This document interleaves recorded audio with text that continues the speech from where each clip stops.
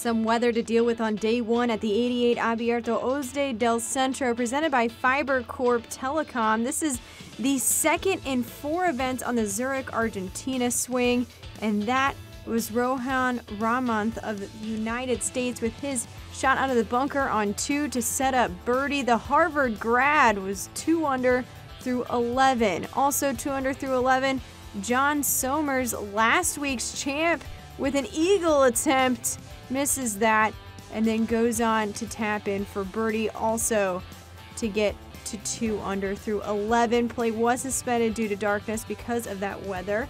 Sebastian Zermach of Canada with his lengthy birdie attempt coming up short.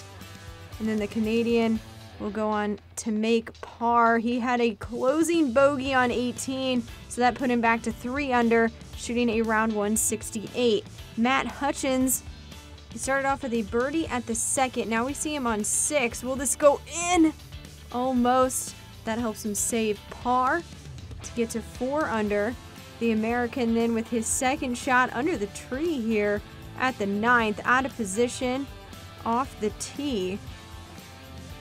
But look at that, sticks it and then goes on to make birdie here. He had back-to-back birdies there, 4 birdies and 5 holes at the turn, so he finished up at 5 under with a 66. Starting his day off with 4 straight birdies, Paulo Pinto, we meet up with him on the 15th with a hybrid from the fringe, blows it past, but then has that lengthy putt to save par. Born right here in Cordoba, Argentina, Pinto leads the way at 7 under.